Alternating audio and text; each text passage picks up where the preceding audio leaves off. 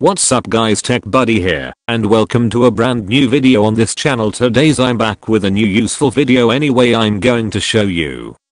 In this videos I will guide you how to install Android 6.0 Marshmallow on your PC step by step in the VirtualBox. Android can be run as just another virtual machine, like you would run a Windows or Linux virtual machine. This allows you to play with the Android interface and install apps in a full Android environment on your PC. Let's get started.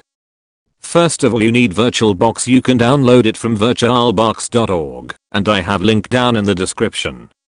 Download the suitable version for your operating system and install the VirtualBox once the download is finished.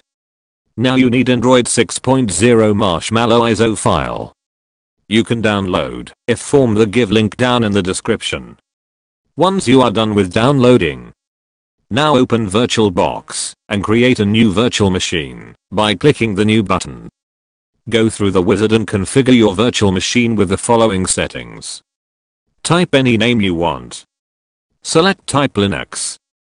An version as other Linux 32-bit. Assign 2 GB or more RAMs to your operating system. Now select create a virtual hard disk now. Click create. Select the hard disk type as vid.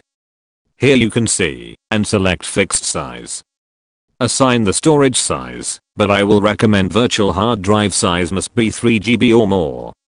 Choose the location to save. Once you're done with virtual machine is successfully created, right click on it and go to setting. Select storage.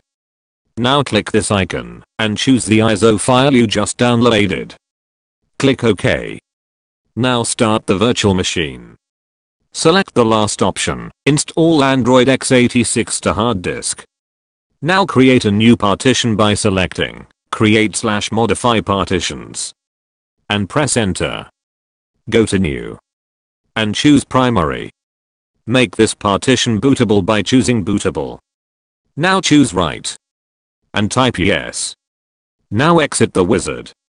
Select the partition that you just created and format it as ext3. Choose yes when asked to install grub bootloader. Skip the EFI grub 2. Install the system directory as read write. Now choose run Android x86. The Android will now start the fist boot process now. Android should boot up like any other operating system would in your virtual machine. As with an Android smartphone or tablet, you'll have to go through the setup process and optionally provide Google account details. Skip the Wi-Fi setup screen. Android will use your virtual machine's standard internet connection. Now it will look like a live Android environment, complete with Google apps like Gmail, Maps, and the Play Store for installing other apps. If you face any error while installing Android Marshmallow on your PC, then write down in comment below. I hope this been helpful for you guys. If you guys like this video, hit that like button and also subscribe to our channel to keep receiving more tips tricks. As always, thanks for watching my video. And I'm signing out.